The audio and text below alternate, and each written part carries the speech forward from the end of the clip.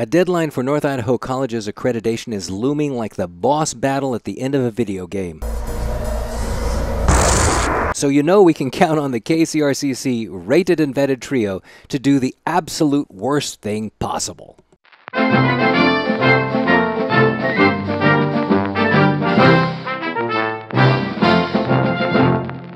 On July 2nd this year, the NIC trustees met to approve a plan to handle the loss of accreditation should it occur as required by the NWCCU, its accrediting agency. This has to be, and it is a mandate, and it has to be done.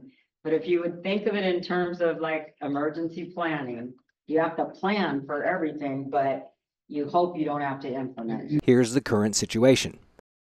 NIC, particularly the NIC Board of Trustees, and underline that, has not made demonstrable progress in several key areas to address the recommendations from the April 2023 show cause visit.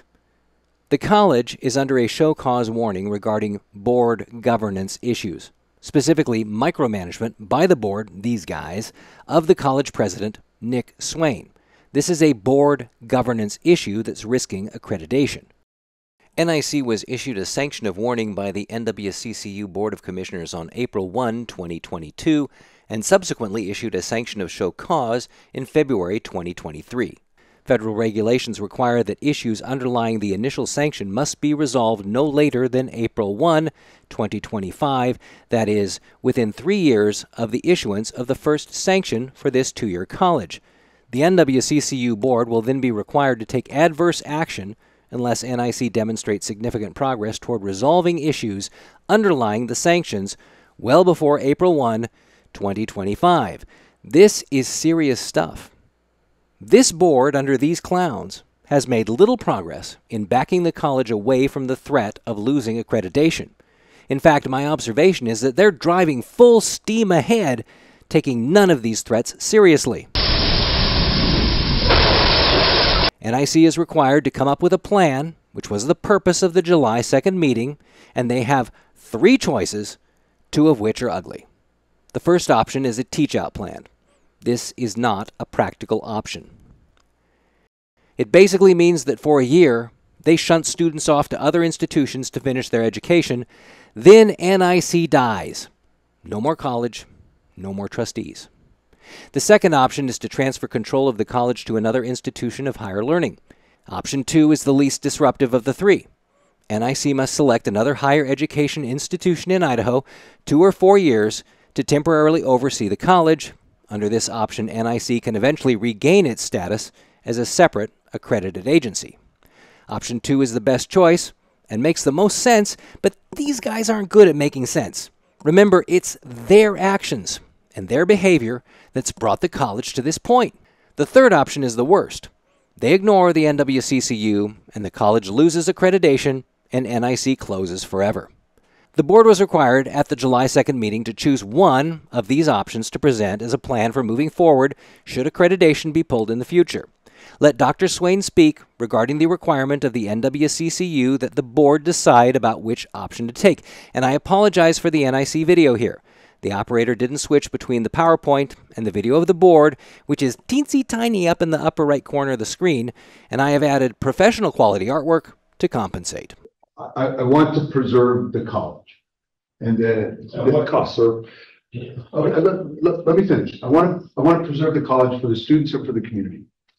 And the only way that we can do that is to transfer control. Otherwise, the college goes down. If it's your decision, I'm making a recommendation, but it's your decision. What I'm asking is, do we go with option 1, which is the demise of the college, or do we go with option 2? If the board goes with option 2, they must choose another Idaho higher education institution to act in a governance role for the college. But the booger eater from Athol doesn't want the college to choose nearby University of Idaho as the sponsoring institution, and he has woven a tapestry of conspiracy theories to justify why. Because here's the problem. Maybe I need to give a history lesson, but I've got, red sirens, red lights, and red flags and bells and whistles going off in my head, because it feels like we're coming to an event reality here and we're forced down a path And it's an interesting process because there's things that have occurred over the last 3 years in particular the last 2 years. And there's been a bit of a battle for control of this college. And we've seen some different actions through lawfare, through legislative attempts, through the ballot box, and we've seen some stuff through bureaucratic fiat. And some of the legislative got blown up in 2023, Series 3 bills and later a singular bill. We've seen some interesting legislative fiat through the SBOE and the assignment of what I still consider illegitimate trustees to further a narrative and agenda. Yes, Todd is too slow to recognize that it's his own actions that have caused this issue. Firing a president without cause, losing their insurance because of it, hiring 2 overpriced crony attorneys, suspending the current president, hiring a second president at great expense, bloating the athletics budget, and on and on. Can you see why board governance is an issue? Todd is the overheated nuclear reactor in this Chernobyl-level disaster that he created himself. It just felt too convenient. It feels like, well, there are folks that have driven us to this corner and then it's put back on us trustees. Well, if you blow up the college or kill the college, it's on you. But no, we didn't drive that bus to there. No, absolutely, Todd. You did drive that bus to there. And Trustee McKenzie, another reason why the college is in this predicament, has his own wacko theories to share. They have had their sights on North Idaho College for a long time. They really don't like the University of Idaho. But instead of proposing a solution, which they're required to do, it's the point of the meeting after all, they offer crackpot theories, proving once again that the issue with NIC's accreditation is board governance, possibly even board sanity. Putting the Banducci-McKenzie conspiracy theories aside, the board has a decision to make. They need to choose one of the 3 options in case accreditation is pulled next April. And here is a terrifying motion made by Trustee McKenzie. I motion to proceed with option 1 and be prepared to propose option 1 by the August board meeting.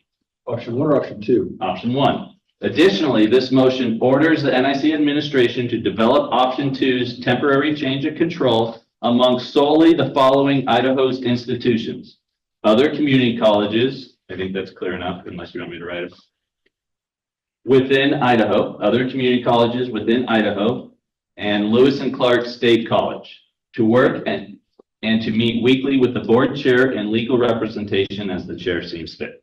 Option 1 kills NIC, which I believe is what Banducci, McKenzie, Brent Reagan, and all the other authoritarians at the KCRCC want. But McKenzie also wants option 2? It's confusing and makes me wonder whether this motion is serious or just a threat. Fortunately, McKenzie gets another chance at bat. This board designates option 2 as NIC's priority in responding by end of August and to work to NWCCU and to work and meet weekly with the board chair and legal representation as the chair seems fit to produce a formal recommendation no later than August 2nd, 2024 to NIC's board. Collaborating with another college saves NIC should the worst happen. It is the best contingency. Well, honestly, the best contingency is that none of these lunatics or their KCRCC rated and vetted replacements get into office in November. But if that does happen, and if accreditation is pulled, option 2 means that NIC continues to function, but another college's board makes the final decisions. Effectively, any KCRCC rated and vetted NIC board would be neutralized, stripping them of their power thanks to option 2. And I'm good with that. And it seems that the terrible trio is good with it as well, but don't hold your breath.